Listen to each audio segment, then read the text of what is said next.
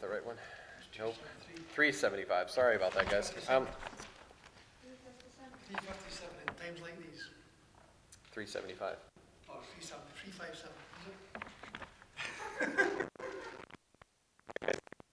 Here we go. Yeah, my God. 357. Let's stand and sing this song as well in times like these. Let's all stand together one last time in times like these.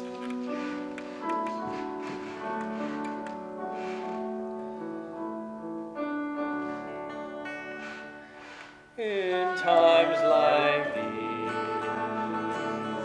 you need a Savior. In times like these, you need an anchor. Be very sure.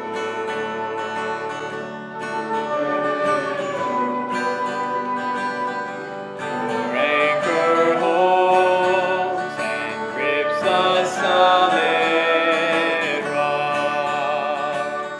His rock is Jesus. Yes, He's the one.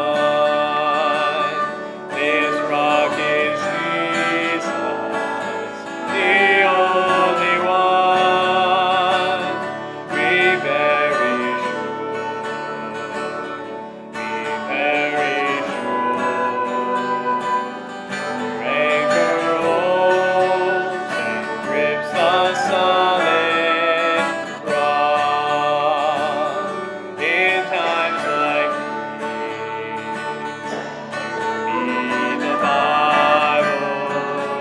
In times like these, be not idle. Be very sure. Be very sure. Your anchor holds and grips the solid rock. This rock is Jesus. Yes, He's the one. This rock is Jesus, the only one. Be very sure. Be very sure. Your anchor holds and grips the solid rock. In times like these, I have a Savior. In times like these, I have an anchor. I'm very sure. I'm very sure. My anchor holds and grips the solid rock. This rock is Jesus. Yes, He's the one. His rock is Jesus, the only one. Be very sure. I'm very sure. My anchor holds and grips the solid rock.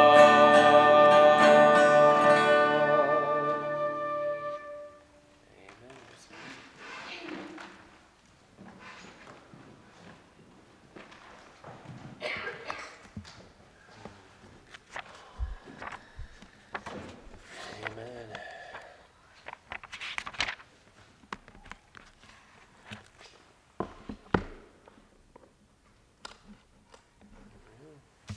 All right, well, let's take our Bibles here to the book of 1 John.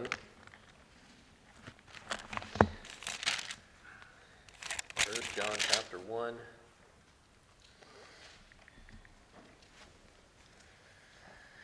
We were looking at last week about the importance and the great message that we can actually know Jesus. That it's just not a matter of reading about Him, but that He is a personal Savior, noting that He is one who resides within the believer, part of the Godhead, and it's something that we can rejoice together regarding our risen Savior. But as John points out, this fact that it's something that he has witnessed and something that he's beheld, the word of life, it brings encouragement to Christians today, bringing us into a place of joy, joy that's not just a smile on our face, but a joy that is full and it's abounding. But as he moves into the rest of this chapter, he moves from this understanding of something that is our fellowship, something that we can declare together, and moving on to the thought of what this message is that we're able to proclaim. A message that only we as Christians can honestly tell others about, because we know for a fact that there is scriptural evidence of a full understanding of who Jesus Christ is. Read with me in 1 John chapter 1 and verse 5. It says, "This then is the message which we have heard of him, and declare unto you that God is light, and in him is no darkness at all. If we say that we have fellowship with him and walk in darkness, we lie and do not the truth. But if we walk in the light as he is in the light, we have fellowship one with another, and the blood of Jesus Christ his Son cleanseth us from all sin. If we say that we have no sin, we deceive ourselves, and the truth is not in us. If we confess our sins, he is faithful and just to forgive us of our sins and to cleanse us from all unrighteousness. If we say that we have not sinned, we make him a liar, and his word is not in us." Heavenly Father, thank you for the blessings of the Word of God, in which we can find comfort, joy, conviction. Lord, we need this evening. Lord, we don't want to walk here out today, Lord, not gathering exactly what we need from your word. I ask that you would hide me behind the cross, help for the words that are spoken to honor and glorify you. Lord, we ask that you would bless. We have many prayer requests that come throughout the week, but Lord, right now, just thinking of Terry, just thinking of his wife who's in the hospital right now, Lord, and just she's started her chemo, and Lord, just a lot of complications have happened over the last week, and Lord, I ask that you would be with Terry, be with Charmaine, Lord. I ask that you would comfort them, that you would heal Charmaine, Lord. Help her to know that there's a God. Help her to know that there are church families that love him, that love her, and that care for her and really want her to recover. And Lord, help for Terry to be encouraged in this. Lord, it's a troubling time, and oftentimes for a new Christian, this is the point in their life where they want to run away. But Lord, this is where they need to understand that you are in complete control and that they can rest in you. And Lord, help us as a church family to continue to pray for them, to encourage them, to show them the God's love in every aspect of life. Lord, continue to bless Open Door Baptist Church. We're so thankful for the opportunities that you have set before us. And Lord, even as I look at my calendar over the next year and I think it's completely full, there's no time to breathe. But Lord, we know that we are not staying busy just because we're trying to do it in our own power. But Lord, we are working as if it all depends on you. But Lord, may we also pray as it all depends on you. And I ask that you would just guide every step that we take and help us to work fervently and trust you through the process. Lord, bless the fundraisers that we have coming up. Lord, bless the new families that we've come to our church. Lord, help us to be an encouragement to them and to draw them closer to you. Lord, we ask that we would take the steps that are needed to be the light in the community that we ought to be. And Lord, help us to proclaim that God is light. We ask all this in Jesus' name. Amen. The question that we want to ask ourselves today is this understanding of sin. We can say, does sin bother me? Does sin mean anything to us? Is it just a byproduct of our life? How many have used the phrase, I'm only human? I'm only human. But if we really think about it, what was Jesus? I know he was deity, but he was also what? Humanity. So are we speaking about our humanity in this saying, God didn't do a sufficient job on humanity? Well, Jesus took part in humanity as well. It's not the fact that we are human, it's taking responsibility for who we are, taking responsibility for our actions, taking responsibility for our very sin and our means of falling into sin. Using the excuse that, I'm human, there's a lot of other people that are human too, and they make mistakes. Is it sin or is it a mistake? How do we view sin? Now, we could talk about sin, and I could keep saying sin, sin, sin over and over again until it gets to a point where somebody just starts feeling uncomfortable, like, why are we still talking about sin? We need to move on. Last week, speaking about from the book of Isaiah, and somebody told me that I spoke too much on sin last week. And I just thought, wow. I was like, well, that's bothersome. I guess there must be conviction involved in what's happening in our lives. I'm telling you, I need to be reminded of it. Because if we get to a place in our life where we don't think sin is as controlling as it is, if sin is not as powerful as it is, now it's not more powerful than God, but it is powerful. And if it's not as attractive as it is, then we allow ourselves to fall. In Hebrews, he mentions over and over again, 1 Corinthians 10:13, reminding us, or 1 Corinthians 10:12, reminding us that we ought to take heed lest ye fall. Speaking about us as Christians today. But does sin bother you? When we speak about maintaining fellowship with God, as this is what John is speaking of in this passage about how we can maintain that fellowship with him, we're not talking about our efforts in having a relationship with God. God has done it all. He's done everything that would that would help us and allow us to have the greatest relationship we could ever have with God. He's done it all. But when our relationship is severed because of sin, we ought to understand that that is very much our fault. That is very much something that we've allowed to wedge between us and God. See, Romans 8 tells us that there is a point in our Christian walk where we struggle with the flesh. Romans chapter 7 does the same thing. Paul reminds us that there is a struggle with sin. If we are saved, our attitude and lifestyle should reflect God. See, God is light. And who we are as Christians, that light ought to reflect off of us to the world. The Bible says, let your light so shine before men that they may see your good works and glorify our Father which is in heaven. The Bible tells us that we are the salt and the light of the earth. We ought not to hide under a bushel or will diminish the influence of light we have on the world, but we also must not let the world affect us because it will cause us to lose our flavor. See, fellowship with God is a key component to the Christian life, and if we think that we can operate without closeness with God, then we are no better than those Pharisees and Sadducees who thought, I just need to know the truth, I don't need to live it, it doesn't need to be a part of my life, it just needs to make others think that I'm close to God. In this passage, read with me in verse 5, it says, this then is the message which we have heard of him. Who is him? It's Jesus Christ. We heard this message from God's lips. And he says, and we declare unto you that God is light, and in him is no darkness at all. We ought to understand the pure nature of God. He says this is the message. This is a claim of authority that John is displaying here. He's not making something up. This is not just his own personal opinions or his own ideas of God. He says this is the message from God himself, that he is light.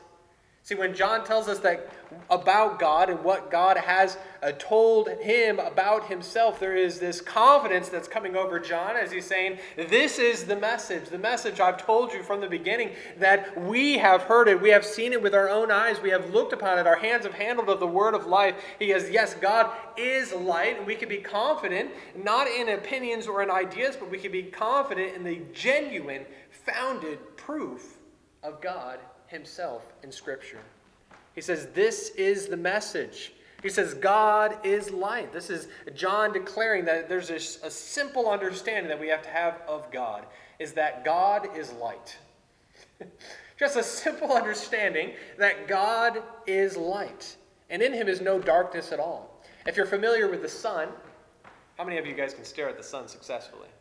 Nobody can. That light is so bright that, it'll burn your eyes out. But when they would actually examine the sun, they would actually even find some dark spots on the sun. Isn't that interesting? And you say, no, there's no way. It's so bright. There's so much light there, but yet there's dark spots on the sun. When John is talking about God is light, in him is no darkness at all, he is brighter than the sun, which has dark spots in it. See, light is purest, the most subtle, the most useful, the most diffusive of all of God's creations. It's the emblem of purity, perfection, goodness, and as we see here, it's part of divine nature, that God is light. See, God is perfect purity. In him is no darkness at all.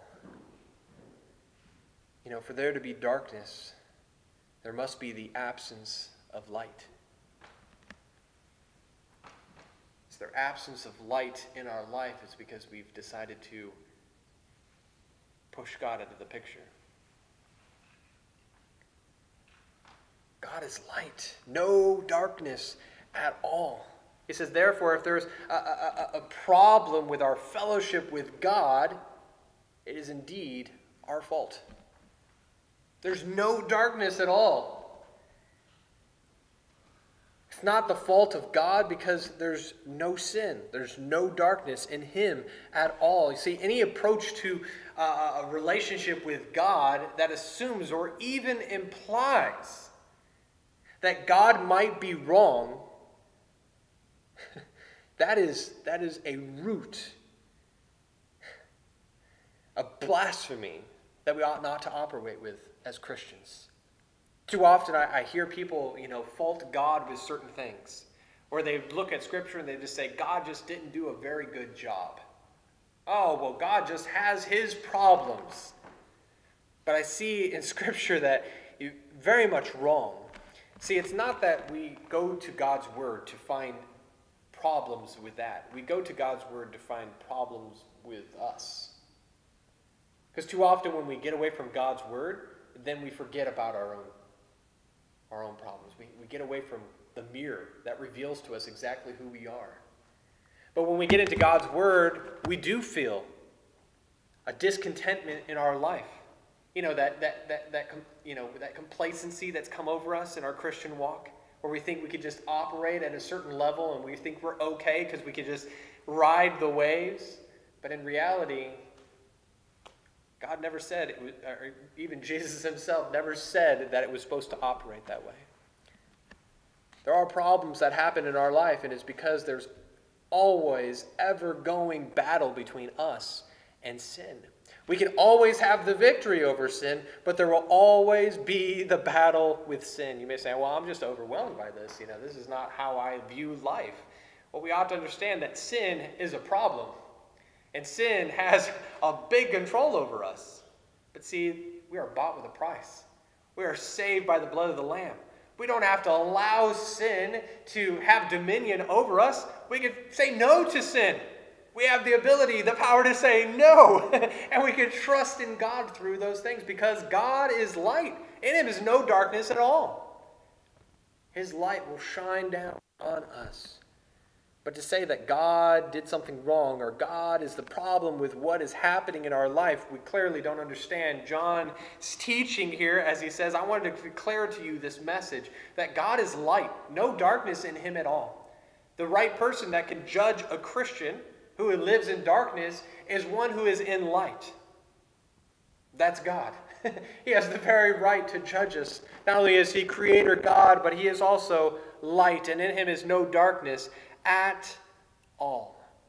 But notice in verse 6 that John confronts hypocritical Christians and who assume that the problem is all God, not themselves. It says, if we say, notice how John throws himself into that category because he's speaking of Christians, but he's also pulling himself in. He says, if we say that we have fellowship with him, that is fellowship with God, and walk in darkness, we lie and do not the truth. So if we're telling people that we walk in the light, and yet we don't, we're liars. We have no truth in us. See, John, he's first dealing with this false claim of fellowship, based upon, what we can understand about the claim of a relationship with God is that you have to be in the light. You can't be in the darkness and say, I have a great relationship with God. I'm walking in darkness, but it's okay because I have a great relationship with God. Seems quite hypocritical, is it not? It's as if walking through a dark forest and you're like, you can't see anything. You're walking in darkness, but you're just like, it's okay. I have the flashlight in my pocket. I'm good to go. I can make it through the forest and I can walk in darkness all day. But I got the light in my back pocket just in case. Just in case what? You're walking in darkness. Grab the light that can see through darkness, the light that has no darkness at all in it, but yet we want to go through life living in darkness, thinking that we are going to come out the other end successful, when God says, you walk in darkness. It's just as he explained to the Pharisees, it's the blind leading the blind. They both fall into a ditch. Is it possible for someone to think they have a relationship with God when they don't have one? It says if we say that we have fellowship with him and walk in darkness, we lie and do not the truth. See, many Christians are not aware of their true condition. They know they were saved by the blood of the Lamb. They know that they're destined for heaven because only Jesus Christ could be the perfect sacrifice to take away the sin of the whole world, but yet they don't examine themselves daily. They know they're saved. They know they've experienced conversion. They have repented. But yet they don't have true fellowship with God. See, in Philippians 1:27, he reminds us that our conversation, that is to say our walk and our talk, our conversation should point others to Christ.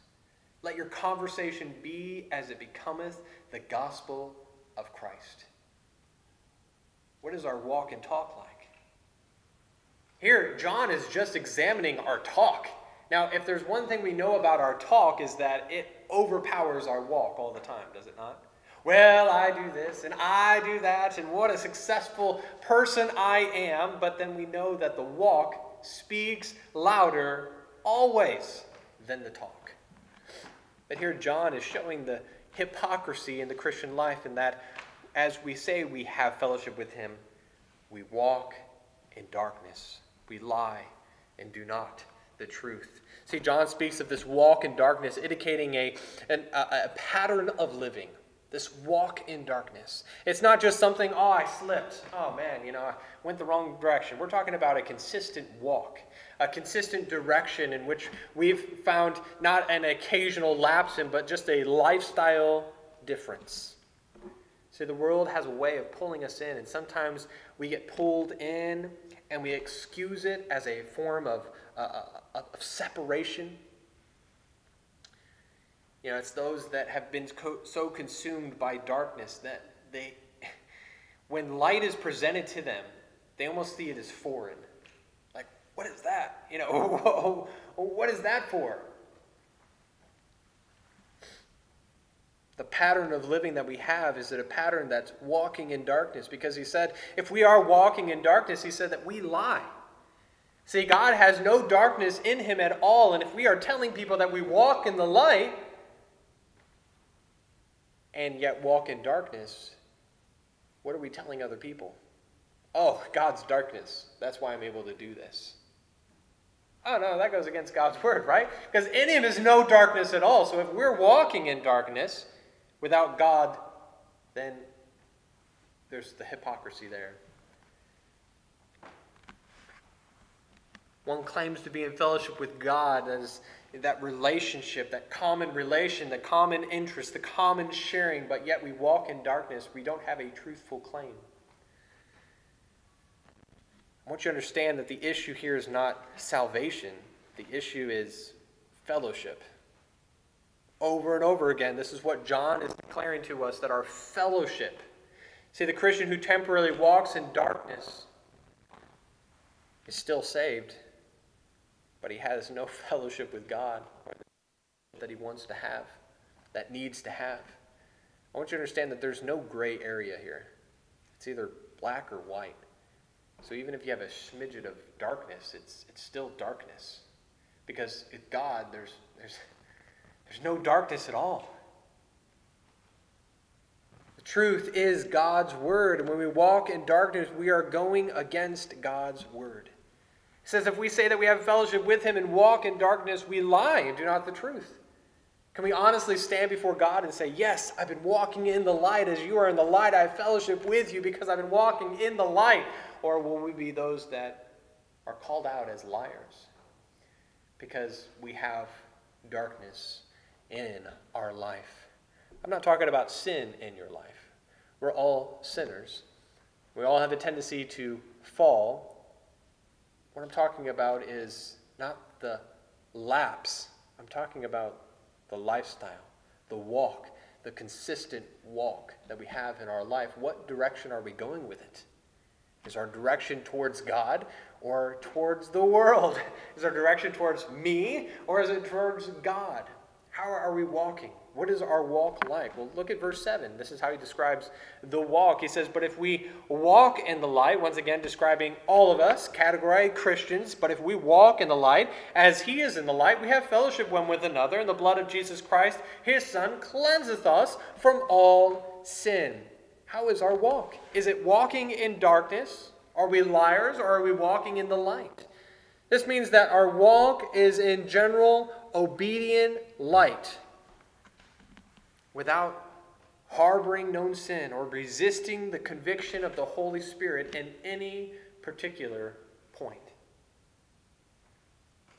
There are those that believe, until I feel really horrible about my sin, then that's the only time that I'll actually repent.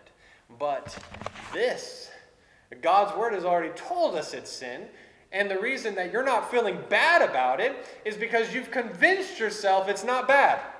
So you're never going to feel remorse for your sin. Never. You're never going to feel remorse for how bad you are because you've neglected this and trusted this. And the heart is deceitful above all things, desperately wicked. So if we're going to walk in the light, we ought to trust God's word. It's a mirror to reveal to us who we are. And yes, we know that James speaks about those who are a doer of the word, that as a man beholding his natural face in the glass, he beholdeth himself, then goeth his way, and straightway forgetteth what manner of man he was. But we can be those Christians that look in the mirror of God's word, recognize the error of our way, and correct it. And say, God, why am I not being convicted about this? Why am I not feeling bad about the sin in my life? Why has this allowed to be a part of my life? Lord, forgive me. Show me the conviction of my heart so I never go this direction again. But many do not want to pray that prayer to God because the next time it comes up, boom, conviction sets in.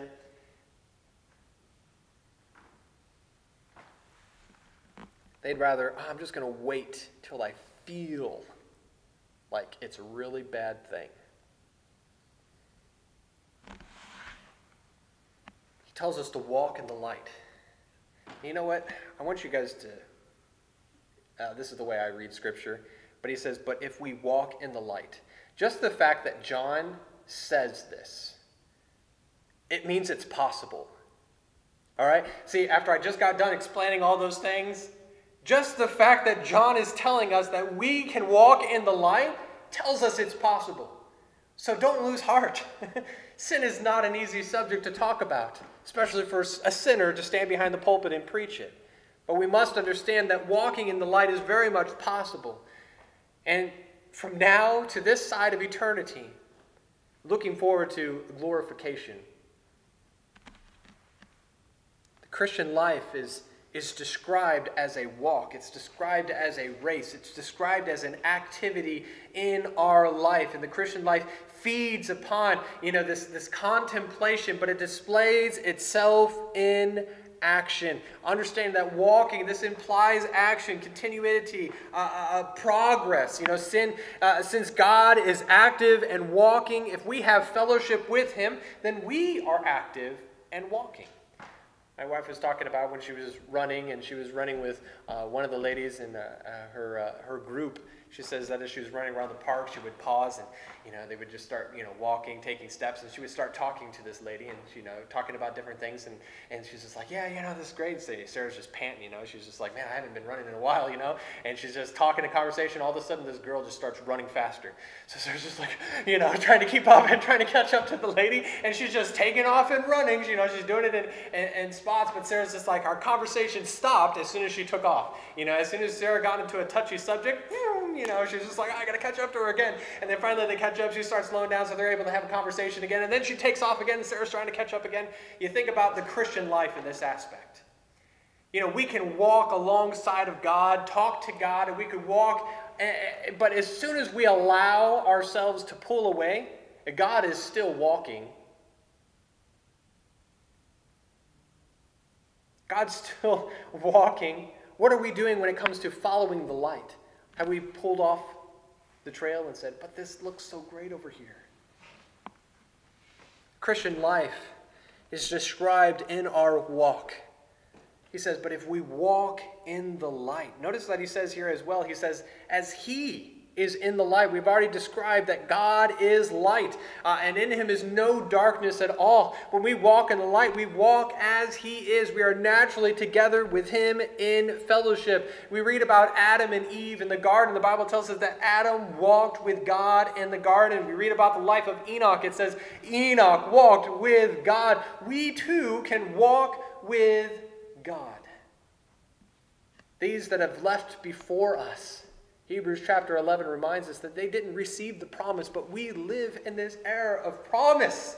We live with what Christ has done. We can have a closer relationship than they had. He says, we have fellowship. We would have expected John to say, we have fellowship with God, but this is what he says next. He says, we have fellowship one with another. He says, if you're walking with God, he says that we're going to have fellowship one with another. If you make it your key goal in life to walk with God, you don't have to worry about who's going to be hanging around you. Too often, this is what we do today. I just wish I had a friend.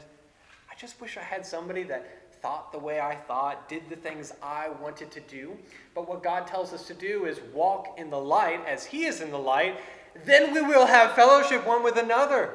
If we want to have true fellowship and true joy in our hearts and a joy that's full, we need to walk with God, because eventually God, you're going to find somebody that's doing the exact same thing. And that's what we want. We want to have fellowship one with another.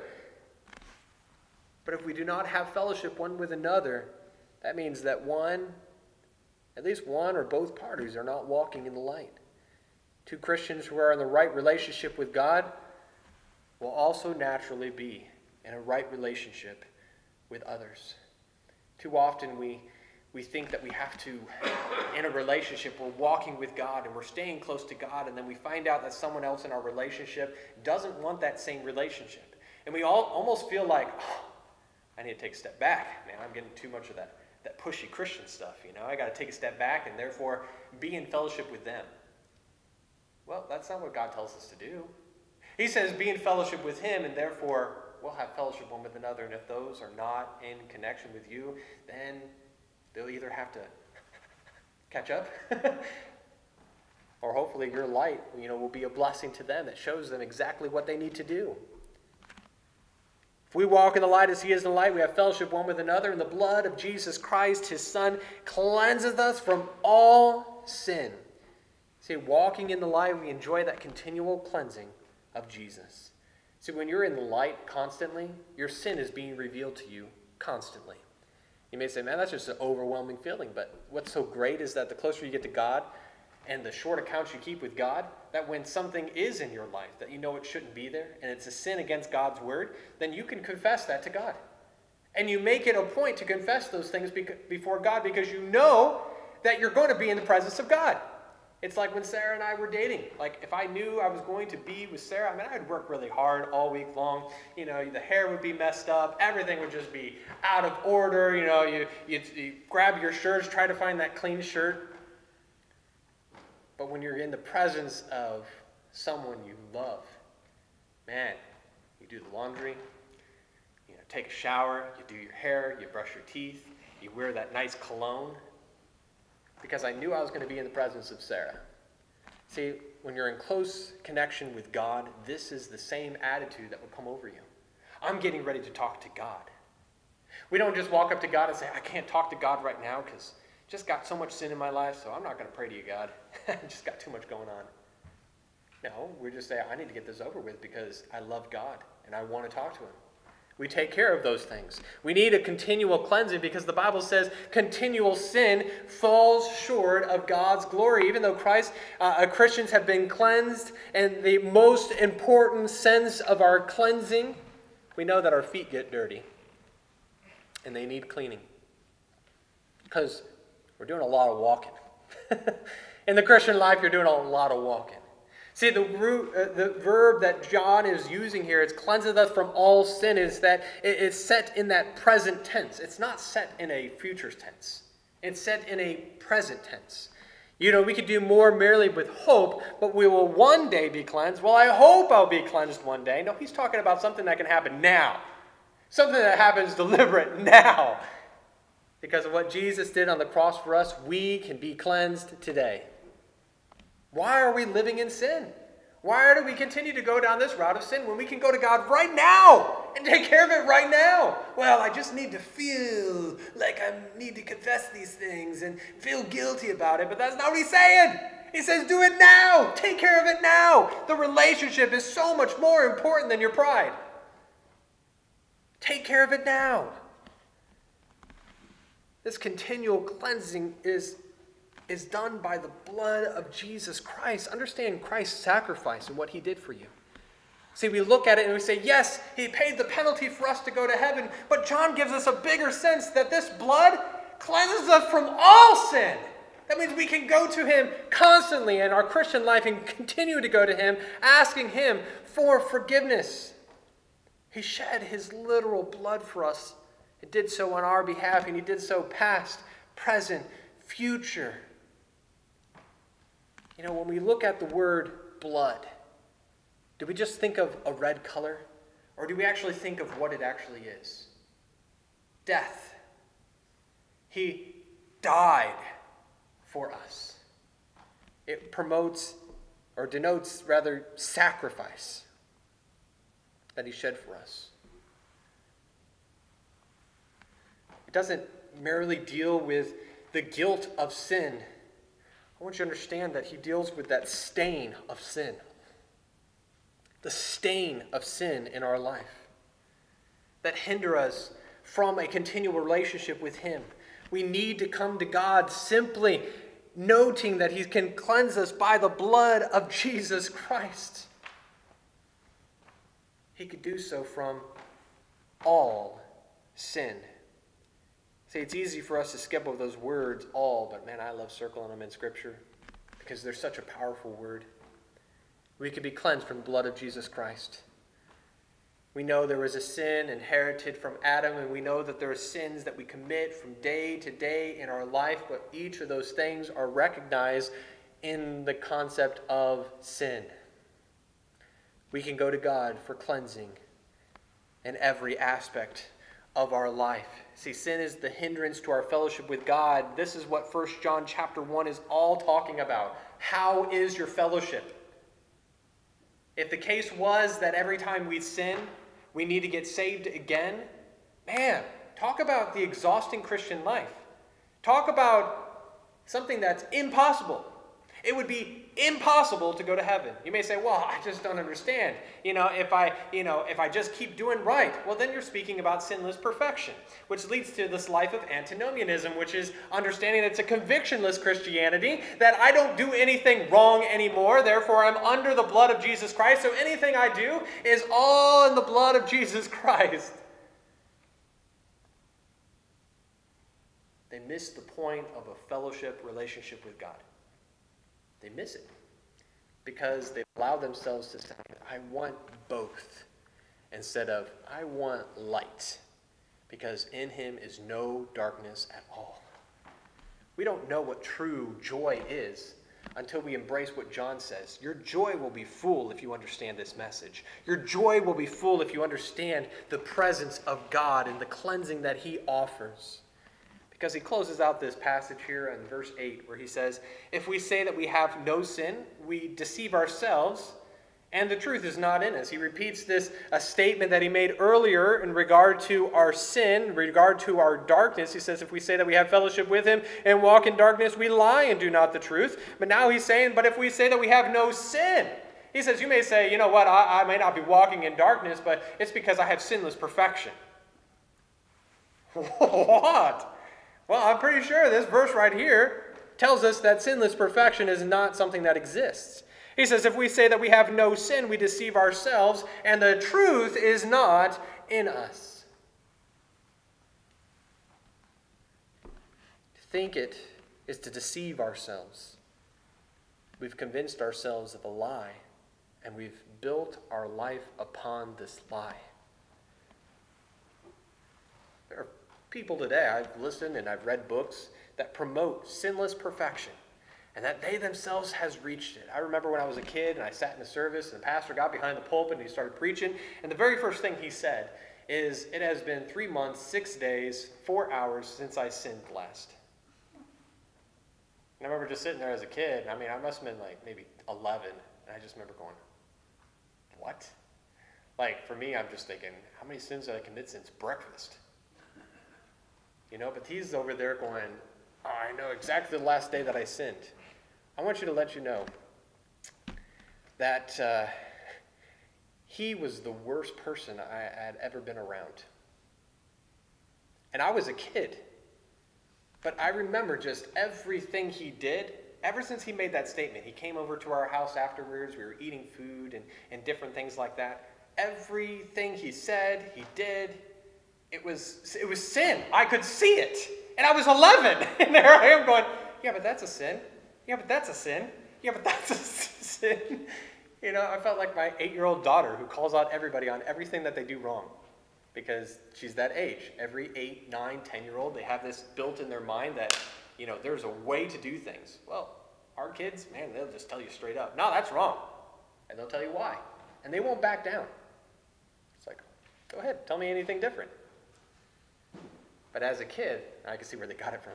But as a kid, I was watching, as he did things, I'm thinking, I walked up to my dad, I was like, he sinned 7 times since he got to our house. And my dad's like, stop, you know, push me away. Man, I was like, all I'm trying to do is, you know, it just didn't make sense in my mind. And I thought after he said that, I thought, I want to achieve that. But then the very person that told me how to do it failed miserably.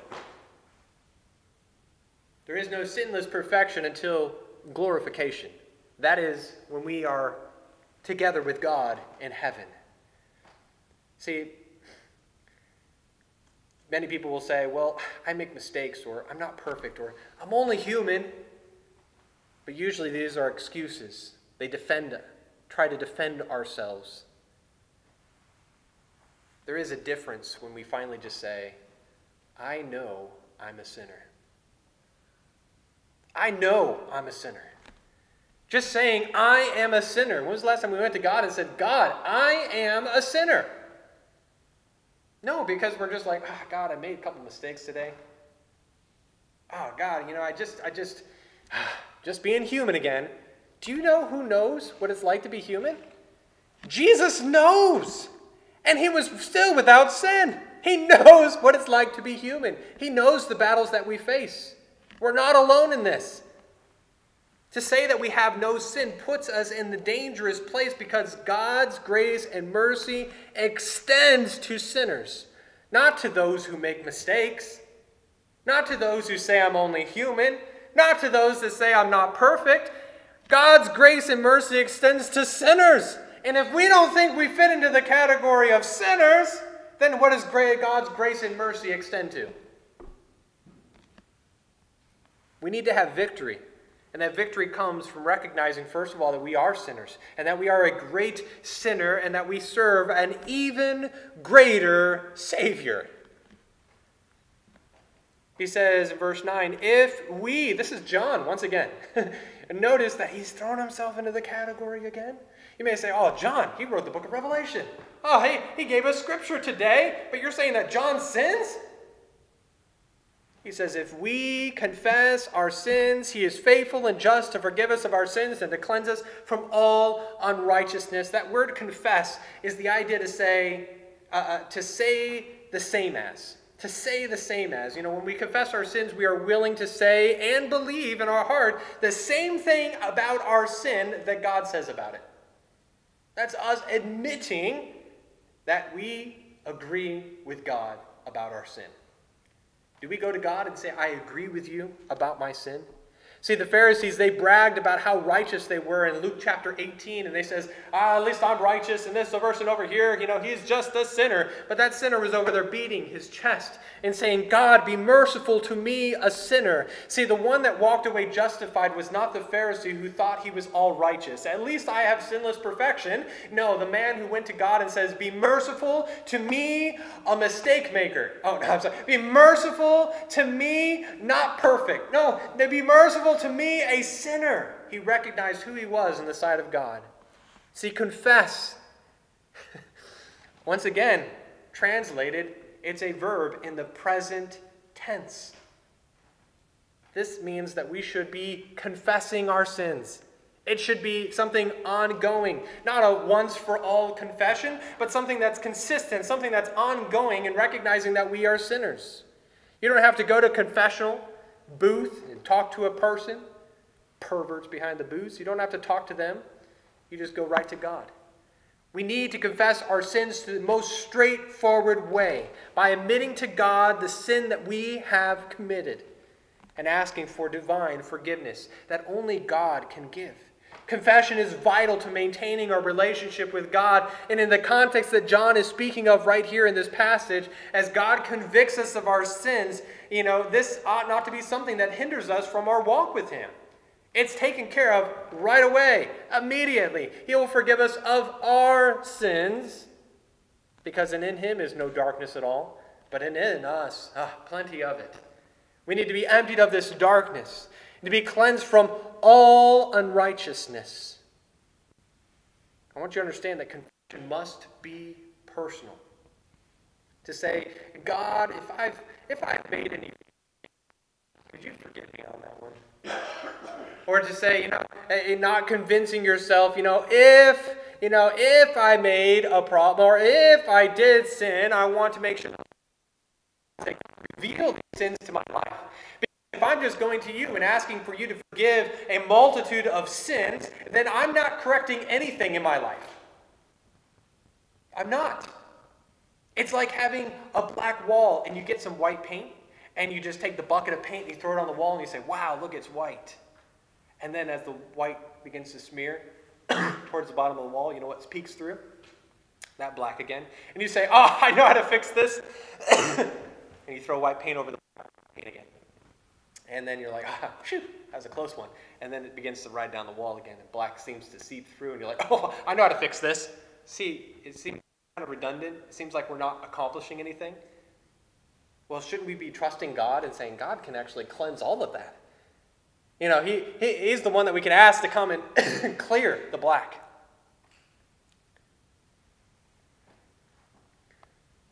Can't say, well, if we made. It isn't specific. It isn't honest. Because God is faithful and just to forgive us of our sins. We need to treat God truthfully if we wanted to be treated truthfully. The promise of John chapter 1 is not a reasoning where we could say, hey, I'll go out and sin because I know God will forgive me afterwards. It shouldn't lead us at that point. See, confession should lead us out of sin, knowing that God could only be faithful and just to forgive our sins because the wrath we deserved was poured out on him. It shouldn't lead us to sin. It should lead us away. There is no more sure evidence that a person is out of the fellowship with God than for someone to contemplate or commit sin. I could just ask God for forgiveness later. Since God is light and in him is no darkness at all, we can be assured that the person who commits idea has no fellowship with God to begin with. We must go to God truthfully. We want our sins forgiven. Are we just taking that white paint and tossing it on a black wall? Or are we actually going to the one who can actually take care of the problem? Truthfully. Too often, the reason why we say, I'll just ask God for forgiveness later is because we have planned on going back and doing it again. Well, I'm just going to go do it again, and I'm going to go do it again, and I'm going to go do it again, so I'll just ask God for forgiveness. Off. At least it kind of keeps me still talking to God, but I'll fix all those things later. You're manipulating the relationship with God. That's a manipulation. God is light. It's no darkness at all. So if we think God is going to look at the darkness that we're just saying, just look past it. Come on. We don't see him as light to begin with. And then he closes out this passage, verse 10. He says, if we say that we have not sinned, we make him a liar, and his word is not in us. See, if we deny the presence of sin, if we are self-deceived, we are denying God's word. Sin is always going to be present, but so is the remedy. Sin will always be there to be a hindrance in our relationship, but God is always faithful. See, the idea that his word is not in us relates to this idea that Jesus is in fact the word of life that we would see in 1 John chapter 1, verse 1. If we refuse to see sin in us, we show that Jesus is not in us.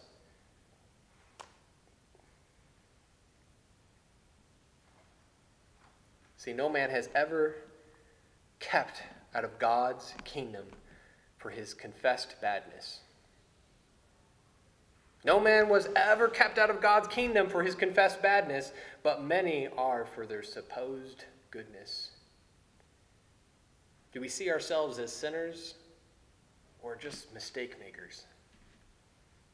Do we see God as light, or are we liars and we see God as, oh man, he allows some darkness? See, sin shouldn't keep us from having a relationship with God, to have fellowship with our brothers and sisters in Christ. God gave us the remedy when he sent his only begotten Son to die and to shed his blood for the entire world. If we want to have fellowship with God, then we must know the light, walk in the light, and keep close accounts with God. We don't want to be those liars that say, oh, I have no darkness, or, oh, I don't sin. That's not rightly dividing the word of truth. That makes you a liar, and the truth is not in you. If anything we gather from tonight is not so much, what we shouldn't walk away from is the idea of conviction. We ought to be sensitive to God's leading in conviction. We ought to be sensitive to it because only God provides. That is a grace that God gives us. We look at it as a bad thing, but God says this is a good thing. The Holy Spirit convicting you? This is good. That means you can go right to God. But if we think of it as a bad thing, then we'll fall down into a snare of the deceitfulness of Satan, where we can say either sinless perfection exists, or we can say, well, until I feel guilty about it, I'm just going to continue to live the way I want to live. May we correct that this evening. Let's pray. Heavenly Father, thank you for the Word of God. Thank you for the study within this passage, Lord. I love the book of 1 John. I love the study because, Lord, I know what I am in your.